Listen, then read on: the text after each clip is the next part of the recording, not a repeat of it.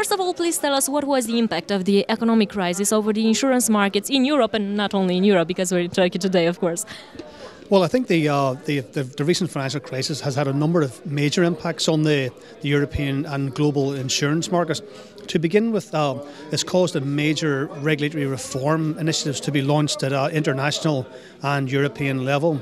And even though the insurance companies were not as much to blame for the financial crisis as the banks, they haven't escaped the regulatory reform, I'm afraid, because for a very, very simple reason that even though the banks are the most to blame for the crisis, I think insurance companies must share some of the blame also, because quite often they actually provided the capital for banks to invest in complex financial products and off-balance sheets financial products. So the purpose of the new regulatory reforms is to make sure that insurance companies and pension funds behave responsibly and sustainably and exercise due diligence before making irresponsible investments.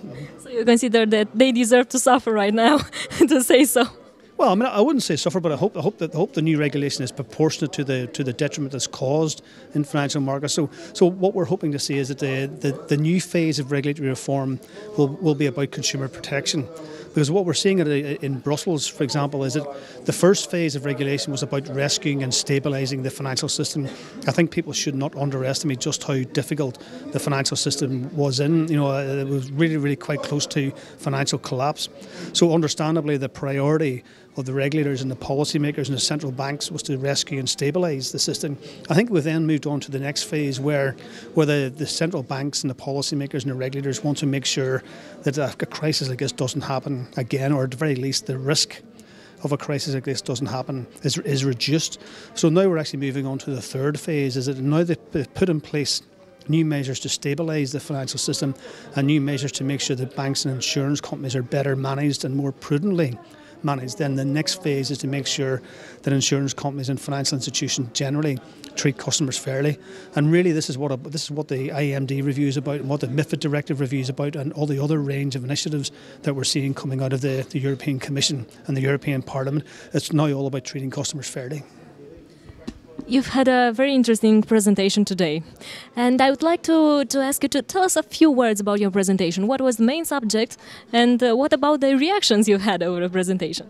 Well, I must say, I was actually quite surprised, actually, because I actually learned quite a lot today. I must confess that most of my experience is based in the UK and in sort of the Western European economies, and what I found today was actually that there is quite a diverse range of experiences across Europe. You know, there's different business cultures, different distribution systems, and so on.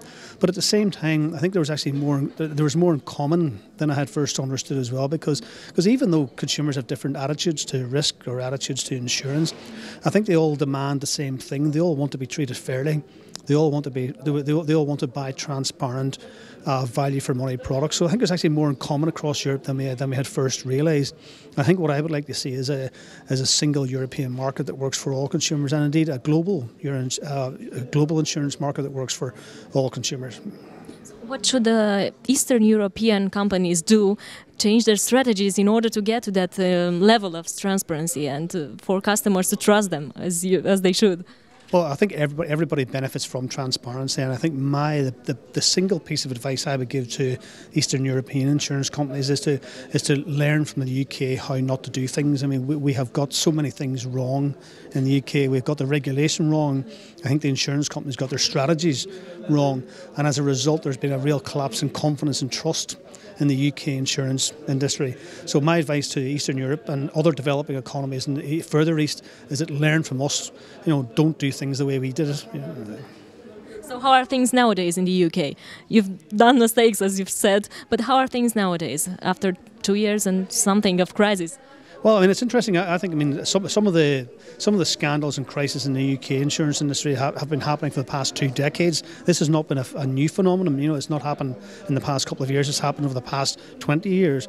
We've had a litany of mis-selling scandals in the UK, which has resulted in a collapse in confidence and trust.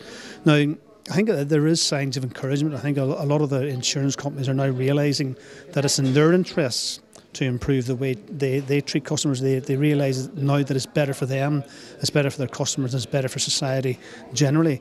But I think what I'm most pleased about is that the UK regulators are now actually starting to address the underlying causes of market failure.